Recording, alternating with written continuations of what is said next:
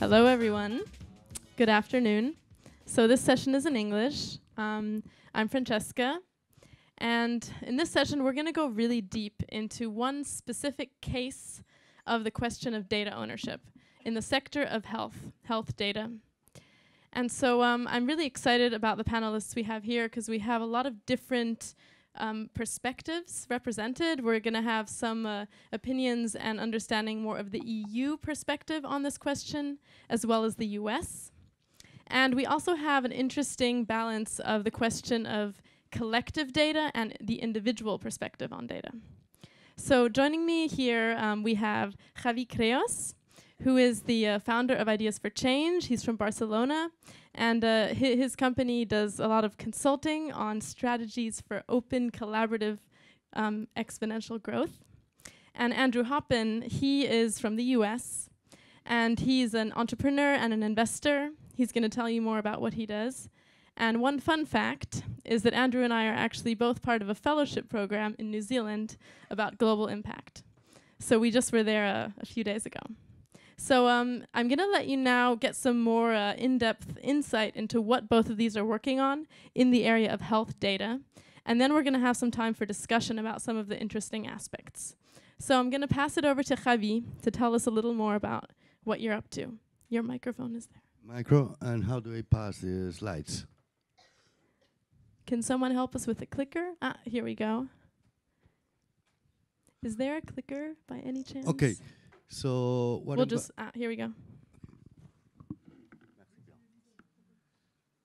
Okay, so what I'd like to introduce you is Salus Coop, and this is a citizen cooperative of data for health research.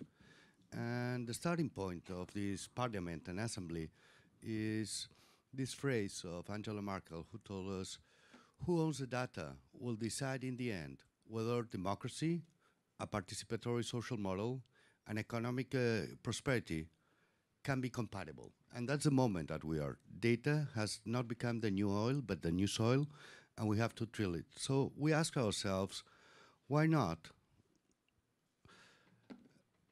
And now we go down to health data. What happens with data? First, our data cures. No, if you sum up bases, if you look at more data than you looked, you can cure people better.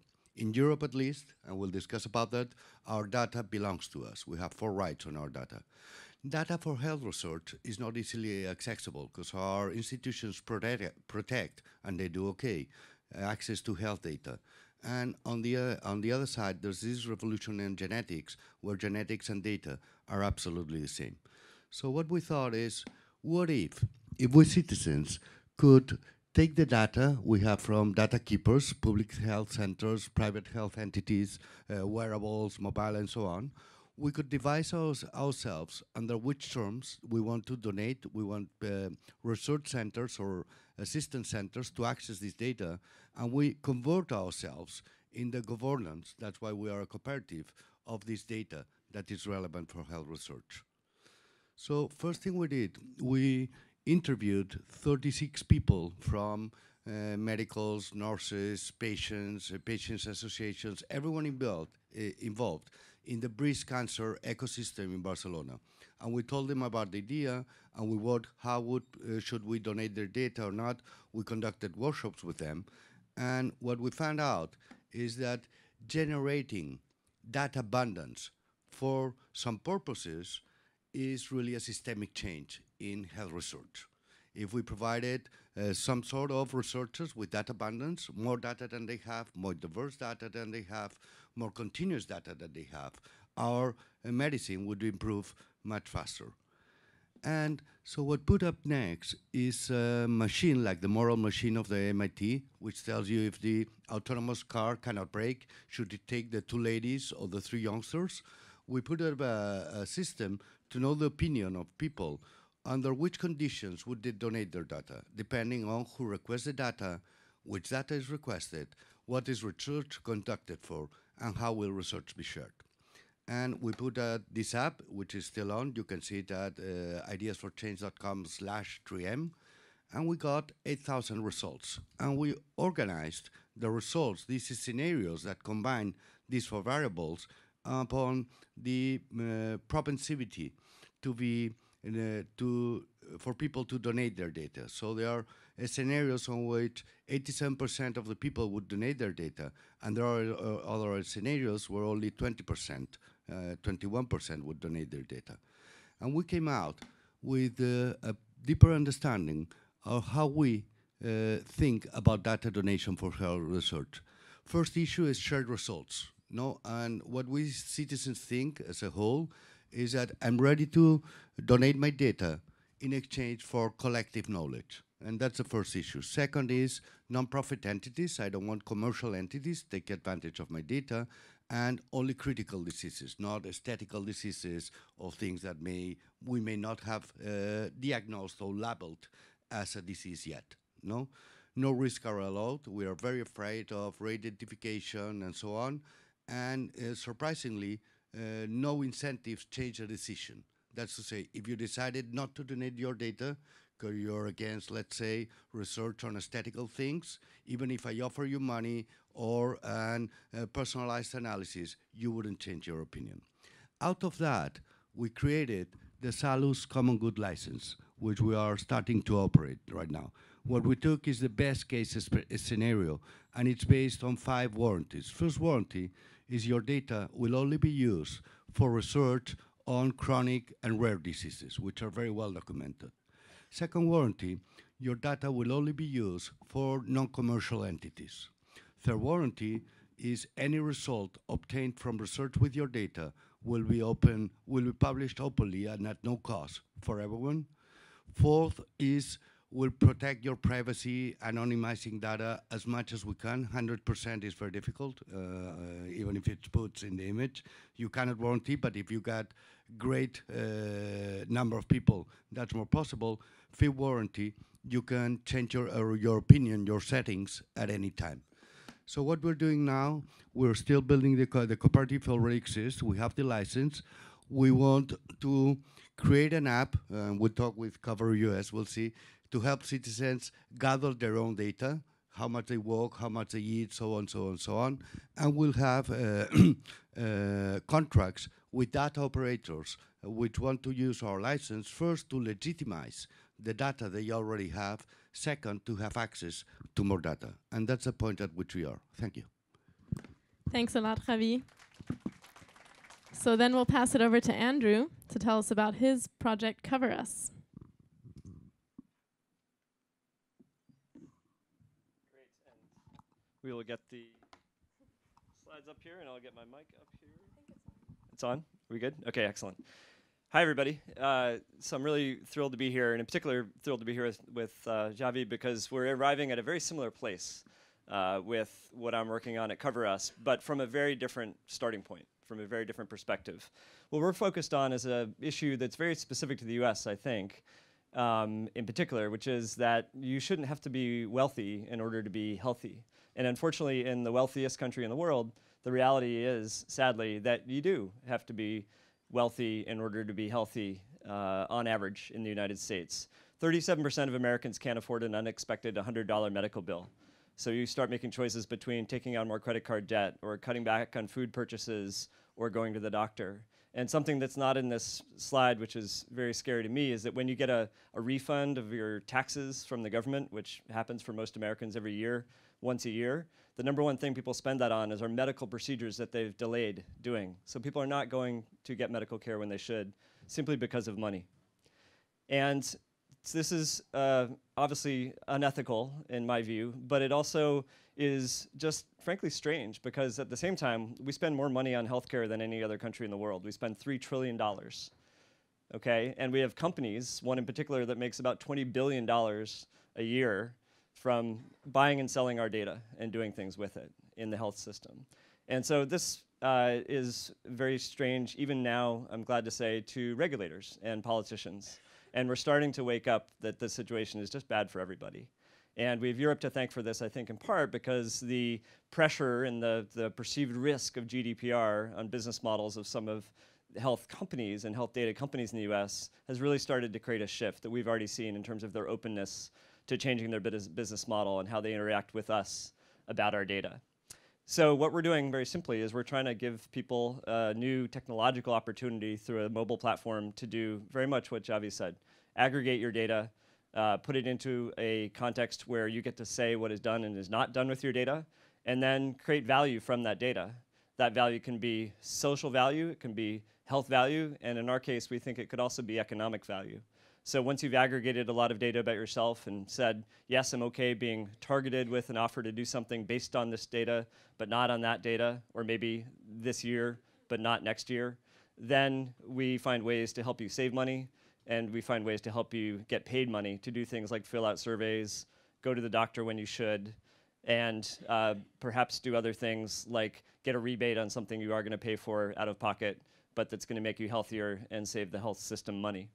So once we've done that, you look at, it looks sort of like this. You have a mobile app, and in that mobile app, you're given invitations that are based on what your data says about you that you can accept or reject, and you can make money or save money from fulfilling those invitations, things like filling out surveys. And so what we're trying to do is part of a movement of a whole lot of companies and nonprofit organizations that are really pushing in the same direction, is saying that if we in the US can fill financial gaps, that'll help people to be healthier, and that'll save the health system money and be good for all of us. And on top of that, the way to get there is by putting us in more control of our data, not just because it's the right thing to do, but also because that actually makes the data better, because only I can aggregate all the data that is about me. Even the best medical record system in the world can't do that. And then finally, if we do all that, then we should be able to have a more two-way street relationship between me as a patient and my doctor and companies that are developing new drugs in the whole health system. And right now, that relationship is very fragmented and broken, in part because people are scared to share the reality that there's so much data about me that is being stored in different places by different organizations and companies. So we think all this needs to change, but it can only change if, at the end of the day, we respect people. For us, this comes down to not just what's legal to do with data, and right now in the US, it's pretty much legal to do almost anything. That's a little bit of an oversimplification, but a lot more free to do things with my data than it is here in Europe. Also looking obviously at what's ethical and getting really smart, deep thinkers about the ethics of this to be involved, because even I, working on this as a company, don't feel sophisticated enough to make all the decisions about what is and is not a good idea about my data. It's a very specialized domain. And then finally, there are some things that I think are personal preference. I may not care if I get advertisements inviting me to do things that save me money that relate to a health condition I may have, but somebody else may very much mind because it's psychologically distressing to them. And that may be a legitimate personal point of preference. So context matters is basically the main bottom line. And then the most important thing, I think, in the proposition that you're all considering here today is, should data about you be owned? And it may seem a simple binary question at first, yes or no. But really, I think it's much more nuanced than that. It's data about you, but it's collected by lots of other entities and lots of other organizations. Your doctor, your insurance company, social media companies, they're all collecting data about you. So should you own that data? Like you could sell it, like I could then give it to Javi and suddenly now he owns it because it was my property. Or should it be simply that I have some ability to say what can and can't be done with that data, but I don't own it? And therefore I also maybe don't have the liability of needing to take care of it in a particular way. Or is there some middle ground where I have a copyright on it? I have the rights to say some things. Perhaps I have the rights to get compensated for the value that it creates in some contexts, but it's not ownership as property. So these questions right now are literally being debated in about 6 different US state legislatures right now. And there are bills being lobbied on by paid political lobbyists on both sides. And our company's being asked to take a position. And our position really is that it depends. It's very contextual. This is a really complicated domain. So unfortunately, I'd be sitting there in the middle, not on either of these two sides. Thanks. Thank you. Give him a round of applause. Yeah, so I think that gives us a good first overview and really starting to show how complex this question that we're actually trying to vote on really is, and how granular we need to be about the different factors. So I guess one thing I wanted to do now was sort of take a brief step back and sort of try to summarize a little bit for all of us to wrap our heads around all these different elements. If you had to sort of summarize in a few key points, what are some of the main ways that we can actually use health data when we're collecting it? What are the advantages? First thing we would say, we should differentiate among health data and data for health research. No, health data is about genomics. Genomics explains 10% of our health. Clinical data, clinical radiographies and illnesses, that explains 20% of our health. Socioeconomical, know where you live, how much you earn, what education you got, that explains 30%. 40% of your health is explained by how much exercise you do, what do you eat, do you get enough sleep, do you have happy social relationships. So first thing is that we should be able to take that into the health research, no? And second observation, and we've been talking, is health data and data for health research is very valuable at a collective level for research and at the individual level to change behavior. No, that's the point we got. Yeah, do you want to say more about that? Yeah, so I would just add that the data about you is useful in terms of potentially incentivizing you to change your behavior. 1/3 of prescriptions in the United States don't get filled every year, meaning that a doctor has said you need this drug, and 1/3 of the time people are not actually getting that drug. And that if you actually need it is bad for everybody. You get sicker, it becomes more expensive to take care of you later, etc. So data that can point out when that's happening and figure out how to get you to actually do the thing that you should do to be healthy can be really useful. But the other thing is very simply, even doctors in the US don't have really good comprehensive access to all the data about you to take the best care of you that they can. They have 15 minutes to see you. They don't know what happened at home last night that made you feel the way that you're feeling today. They don't really have time to ask you about that when you go in to see them. So having more comprehensive data about us can also help doctors to take care of us better. Okay, yeah. And so you were touching briefly, Andrew, upon this question of ethics, which is probably one of the most interesting questions here. So I'd like to sort of go a little deeper into what all the different ethical considerations are or guidelines that we should be thinking about in this question of sharing health data. What do you think? What are some good starting points for that question? Our option, you've seen, it's crowdsourcing ethics. No, we believe we are citizens, we are educated, we are informed, we know what we talk about. This is a very relevant collective choice, as Angela Merkel was pointing. So we believe that the best way is to crowdsource ethics at this point in time. Yeah, so as I said, it's contextual, meaning the ethics of one situation, like if I am in a unconscious and I want somebody trying to take care of me to know everything about me so that they can take better care of me, that's pretty clear. In another context, I agree with the 100% parts of your license. That context for me is clearly ethical. But I think there's a lot of gray area as well, where you may be happy to sell your data and get money for it if it's not actually exposing you to individual risk, and if it's actually going to help develop a better drug, even by a company. And you may or may not believe in the ethics of the company, but you may actually end up contributing to commercial research, which results in a drug that actually can help save lives, perhaps even mine. So those kind of things I think are legitimate individual choice. And the big take home for me is that it just shouldn't be up to only commercial companies. It shouldn't even, in my view, be up only to governments. You really need to involve individuals and communities of individuals in that decision. And one final thing I'll say about that is that even if you say, and it sort of might be a stereotypical American libertarian kind of viewpoint, that I should get to say everything about my data, no matter what, do whatever I want with it, including sell it, you also have to consider that in the case of data about us, because we're kind of like each other, especially people in our family, or perhaps people in our neighborhood, data that I do something with about me actually reflects on those people as well. So I could potentially be exposing my communities or my cohorts to risk. For example, if I sell my genomic data and my brother has a condition which therefore they lose their health insurance in the US because somebody found out that I have a genome which makes me at risk of getting very sick.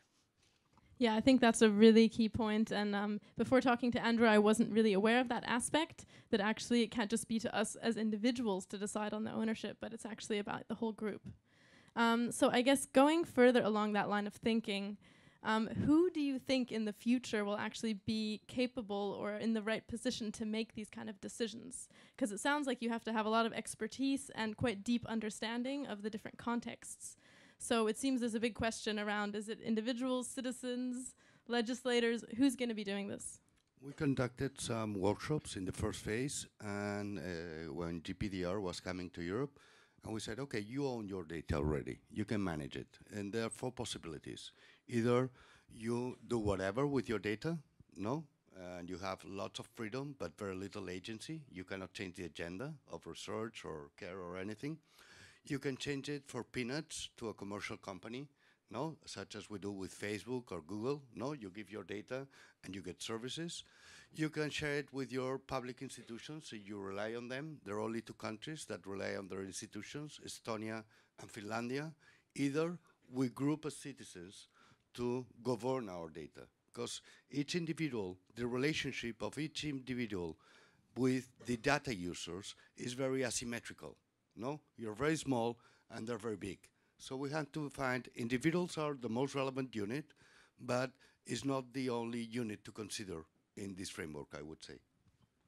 Yeah, I agree 100%. I think that it's only ethical if the individual is given power and choice in this.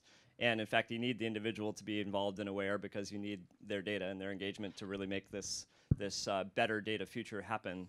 At the same time, I don't want to wake up in the morning worrying about this or trying to figure it out. It's way too complicated. So I want to rely on a collective, a community of people, hopefully including experts that in fact are professionals at figuring out the actually ethics of this. And so to me, that leads to versions of a data union, versions of a data trust, and I think there should be individual agency about perhaps which data union or which data trust to affiliate with, rather than that being something that's legislated or mandated. I think that's the best way to balance these complexities. The final thing I'd say, which is kind of good news, is that the technologies maybe aren't totally mature yet, but we see signs of being able to handle this complexity technologically in a way that I think would have been difficult even 5 years ago, with the decentralizing technology and smart contracts and all these buzzwords that actually potentially allow us to accommodate a lot of complexity, but make sure that it's really being accommodated well, and to be able to audit that so that ultimately we can trust this very large, very complex, many stakeholder system that we're talking about making even more complex